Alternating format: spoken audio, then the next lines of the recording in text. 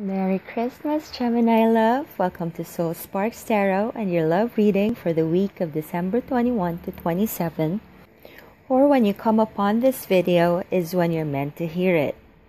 This is a general reading, so it may resonate with you or it may not. The energies I tap into here may be vice versa.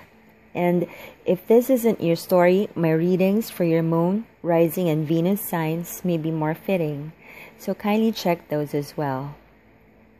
Or feel free to book a personal reading through my email address in the description box below. Let's close your eyes for a moment. Let's calm our minds and be at peace with what is. Now take a deep breath and let's begin. We got Judgment at the bottom of your deck. And this card could point to a phone call, an invitation, or an announcement. I'm hearing naked truth. Somebody needs to own up to their actions here, I feel. This card is about atonement and accountability.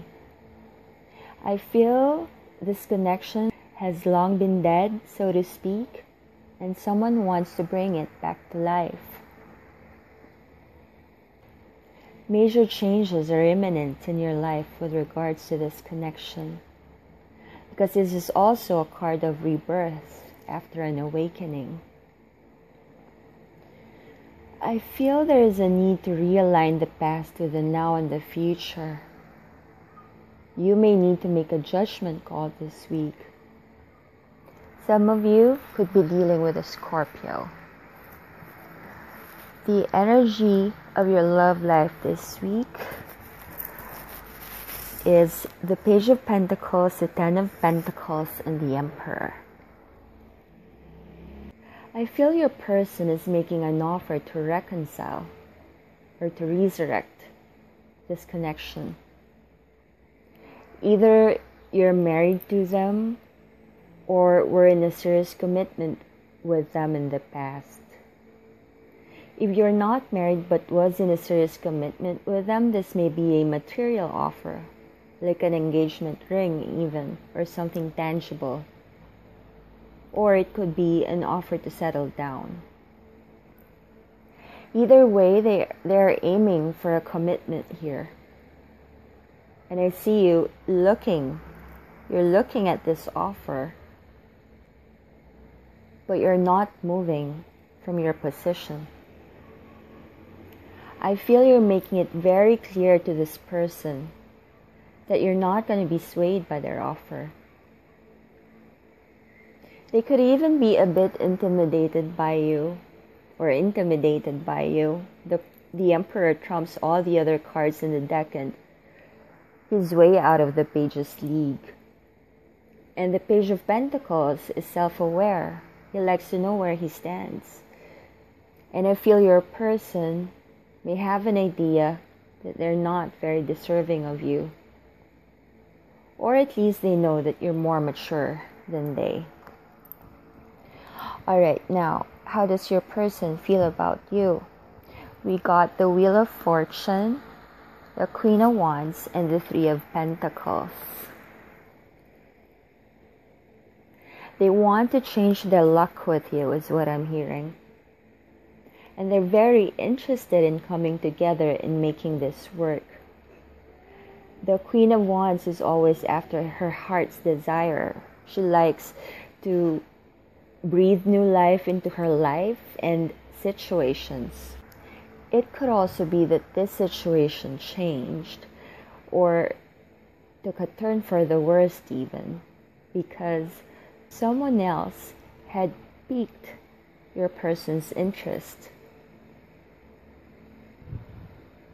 For some of you, this may have happened in the early stages of your relationship, or the other person wanted to start a relationship with them. Alright, now, how do you feel about your person? We got the Seven of Swords, the Ten of Cups, and the Five of Pentacles. In the past, you may have wanted an ideal future with a happy home life, a family even, that works. But they weren't very honest with you, I feel. They may have done things behind your back that deflated your dream of a happy ever after with them. I feel you've closed your door on them because of what they did. Left them out in the cold, shut them out of your life. And I feel that they're trying to mentally strategize here on how they could get you to let them back in and revive this dream with them.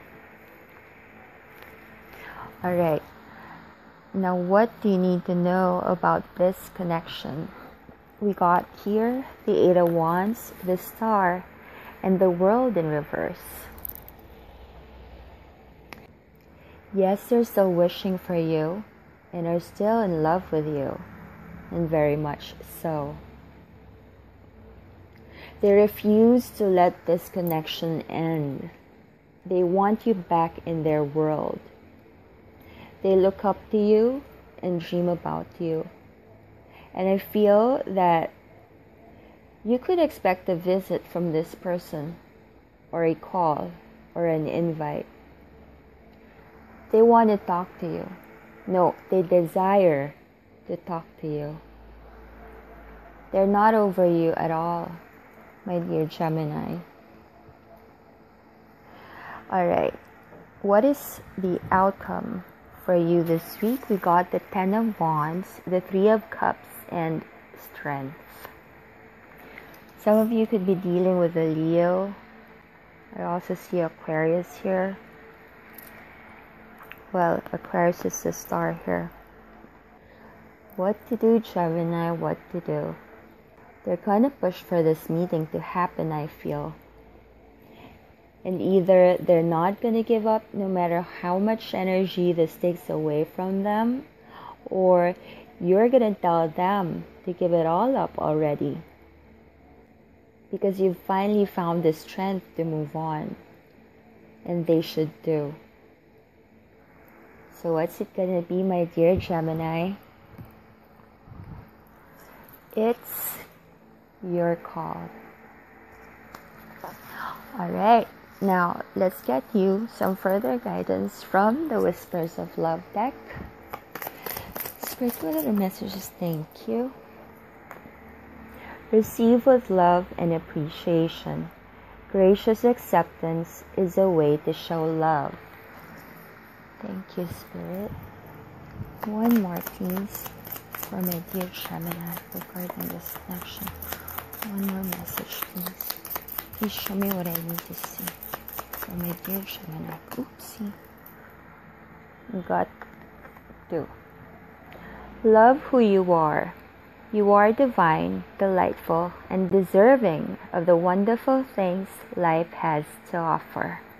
And be willing to express love. Express love to receive love.